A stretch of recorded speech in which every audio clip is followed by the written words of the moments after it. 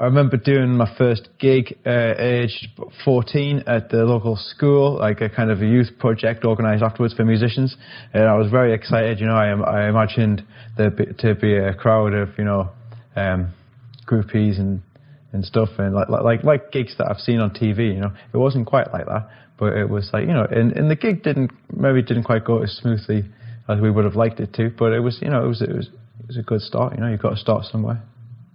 I took lessons for 9 years off a really good teacher called Vernon Stoko, and yeah, I didn't have any say in what I learned. You know, there was a syllabus. He gave me pieces to learn, like classical pieces, and there were 1 or 2 occasions where I've had some serious problems with a piece and we might have left it, but usually, you know, I just said, fair enough, okay, I'll give it a go. And it's good to learn all this different stuff, you know, because each piece has its own you know, pitfalls, and you learn something new off each one, a new kind of harmony or a new technique or something. He gives you each different. I used to think he'd given me each different one for a reason, you know, because he thinks that I'm ready for this one, or he thinks that I've got something to learn from it. Whereas a lot of people that I've taught, they'll just like, oh no, I don't want to learn that. I just want to learn this, you know, and I don't want to learn how to play scales, but I just want to learn how to play nice chords.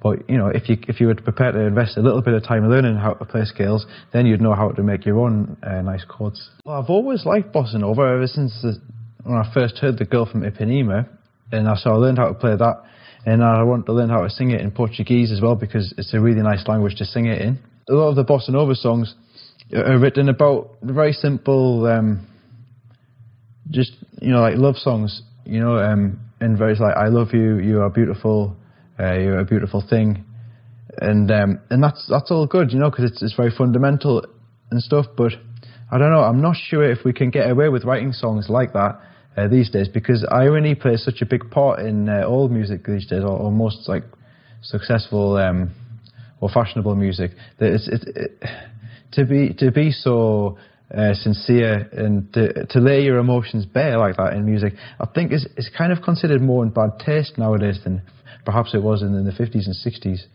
I suppose probably one of the musicians who I admire the most is, of course, João Gilberto, who's the father of Bossa Nova. Along with Tom Jobim, who wrote a lot of the songs, João Gilberto was the main performer. He sang and played the guitar, a nylon string classical guitar like this one. And he just developed his own technique, which is just a little bit different. Well, it was derived from earlier forms of music, and he brought a few different styles together in this nice style of playing on the guitar.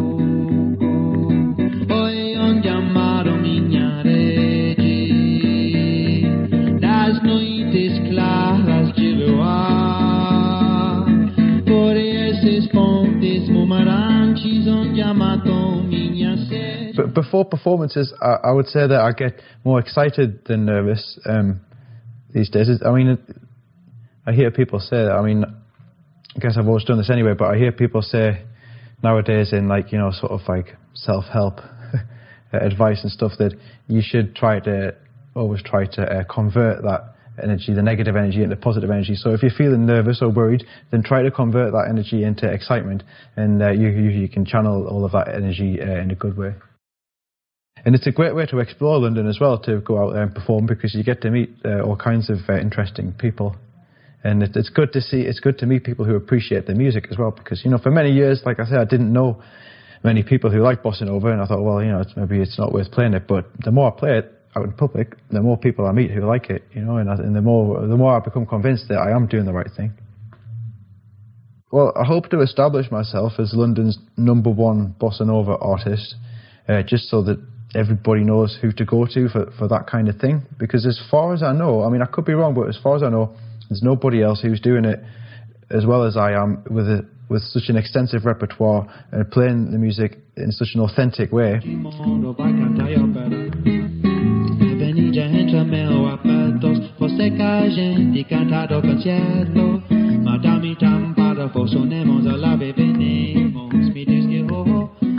But when I'm playing in public, I tend to meet a lot of Brazilian people. I mean, there's quite a big percentage of the people that will approach me and to talk about the music. But also a lot of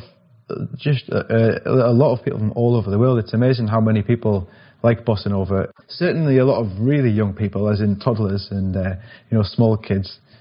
seem to enjoy it because it offers like dancing opportunities. So.